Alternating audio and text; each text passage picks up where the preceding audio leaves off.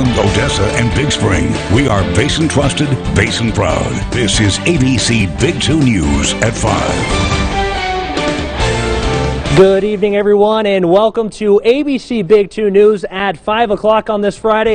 A different venue change, I would say. I'm Carson Bush-Yost. And I'm Madeline Bierster, and we are here at the 37th annual Celebration of the Arts event at the Bush Convention Center in Midland.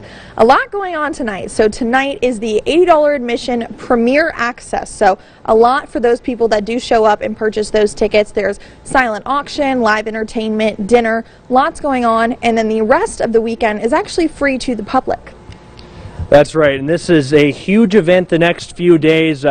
Maddie, we've seen different artists from all over, sculptures, paintings, jewelry, you name it. We got a lot to talk about. We have a lot of live interviews tonight. We're going to bring in our first interview tonight. It is Danny Oliva. He's the Executive Director of the Arts Council of Midland.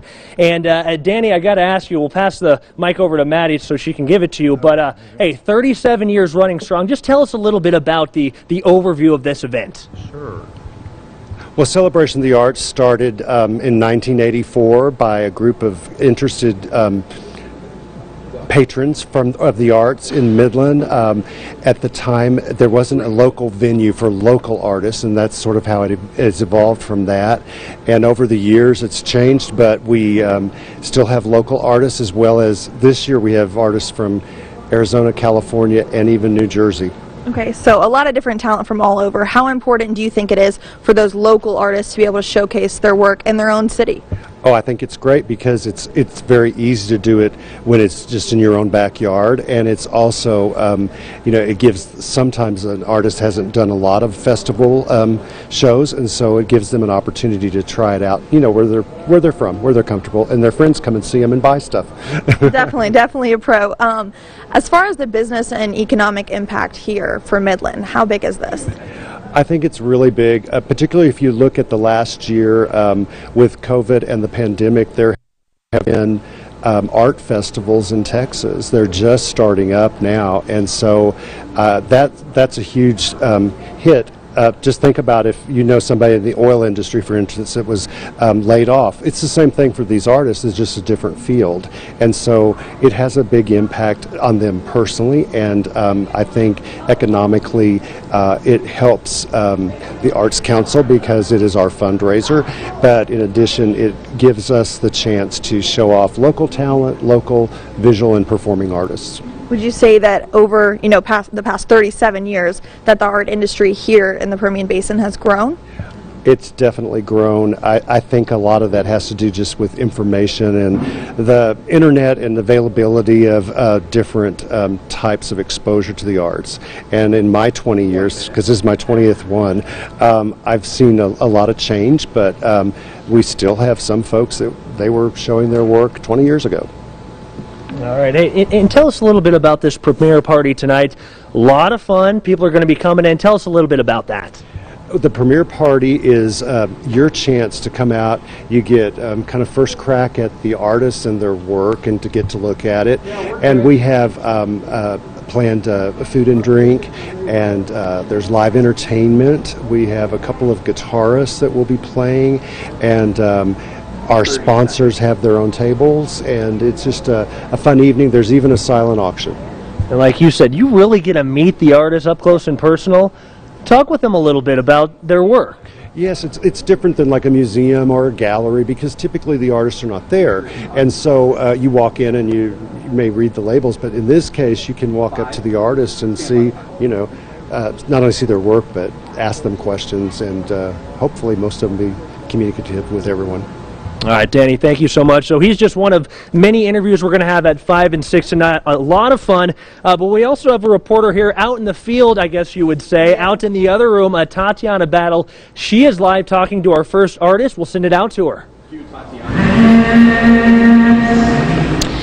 Hi guys, you know, we're out here at the 37th annual Celebration of Arts event, and I have a very special person with me, Miss Rebecca Dodge. Now tell me a little bit about your artwork here. This artwork is Texas as art. It's made from satellite imagery, using a lot of the infrared wavelengths to make the colors bright and pretty. Perfect, perfect. And you know, it's something really unique about this artwork here. A lot of people don't know that if you buy a piece like this, the proceeds go to a very fun. Can you kind of elaborate on that? Yes, I still teach at Midwestern State University, and there is a Texas is Art Fund there that with scholarships and research funds for students at 13 different universities in Texas, including UTPB, Midwestern State, Texas Tech, UT El Paso. So students can get into that fund and use it to help them with their education. That's fantastic. See, you guys, you can come out to the Bush Convention Center, and when you buy a piece like this, not only are you supporting local artists, but you're also pouring back into your community, which is so essential when it comes to young people, because really, you'd agree with me, they are tomorrow's future, right? That's right. And all of the students who can apply for these funds learning how to use this satellite imagery to manage natural resources and to protect them. Fantastic, fantastic. And like you were telling me earlier, some of these images are places that we might have been around in Yes, this art is of West Texas at this point, and it's mostly state parks and wildlife management areas. So you could see on one of these the Monaghan Sandhill State Park, for example. Yeah, wow. What has been your most favorite part about, you know, getting into work like this? Well, just learning how to manipulate the images and turn them into different colors and make them look like a painting more than just a picture from space. Yeah. And how did you come about working on something like this? I mean, I don't know if anyone even just thinks, you know, hey, I would take a satellite image and turn it into a piece of art. How did you stumble upon that? Well, the USGS is funding me to do this artwork, and they have been doing Earth as Art for almost 20 years. So they have galleries that are absolutely astounding, and I aspire to be as good as they are at this, and I'm working on it. I'm not there yet, but that was my inspiration, Earth as Art. Perfect. Well, like we said earlier, you can come out all weekend long Bush Convention Center right here in Midland and see more artwork just like this one and support local artists. I mean, what better way to spend your weekend than to celebrate art and the artists behind the art. So thank you so much, Rebecca. Well, thank you. I appreciate it. Thank you for the opportunity. An absolute pleasure, and I can't wait for more people to come and see your fantastic work. Thank you. That's right, guys. Like I said, all weekend long. All right, Tatiana, thank you very much. Some really impressive pieces there by Sky. Good fun, and it's right here at the Bush Convention Center in downtown.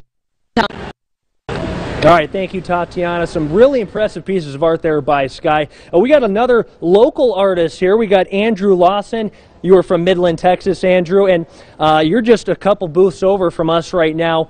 Tell us a little bit about your art. It's very interesting, and walking up to it, I thought it was a picture, but then you get up close and you realize you're doing all this by your hands. Yeah, for sure. It's pretty drawing intensive work, but the work I do is called printmaking, so it's kind of very archaic form of art making where I'm etching the images into copper plates using acid and also hand engraving the images, and I use big printing presses and it presses the impressions into paper. So I have multiple originals off of the same blocks or plates or whatever pressed on. That sounds really complicated. Yeah, it's a lot of technique and a lot of process going on in that type of art making. Okay, so we have some video of your work here. Tell us a little bit about, now you were up in Lubbock teaching, doing some school, now you're Midland kind of art community. Tell us a little bit about Midland, the art community as a whole. Yeah, it seems like within the last, I'd say, 5 or so, it seems like Midland's made some great strides as far as just creating more awareness about art within the community. I know there's multiple galleries that have opened up, and there's been a lot more just public engagement from us, organizations like the Art Council or these galleries or open art spaces that are, creating more of a, artsy vibe in Midland, we could say. So yeah, it's definitely growing. It wasn't much, I'd say 10 years ago, but it's getting better and better. It seems like as more people are getting involved. So yeah, and the downtown area as a whole with Centennial Park, some of the shops opening up, really maybe just inspiring the whole art scene as well. For you, kind of what makes you tick? What inspires you to put together some of this art? Oh, my art in particular, it's a lot of social commentary, kind of pop art, social commentary stuff going on. Stuff with the current social, political climate. I don't get too political, but kind of social climate. And I draw a lot of influence from all over the place, but there's a lot of current, like, kind of pop surrealism art that I really enjoy, that I kind of follow, I guess you'd say. Awesome. So, okay.